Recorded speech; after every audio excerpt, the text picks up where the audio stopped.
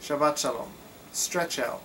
What does it take to make a difference for someone else? It takes effort. We're all happy to help someone else when it doesn't really involve any effort on our part.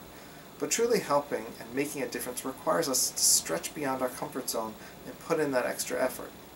In this week's Parshat, we begin the Exodus story and we're introduced to the character of Moshe. Moshe's mother, Yocheved, bravely decides to disobey Pharaoh's decree and she hides her infant son. This is no small act. Indeed, it's a great risk, because if she's caught with him, both she and he, and possibly her whole family, will be killed.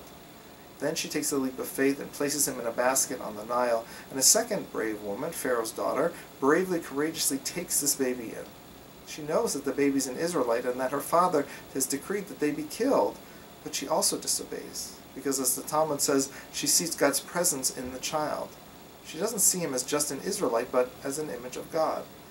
Specifically, the Torah says that she stretched out her arm to take the basket.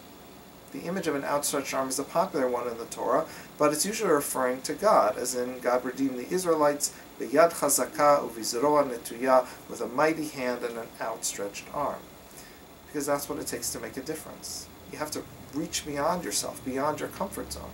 You have to be brave and even take a risk.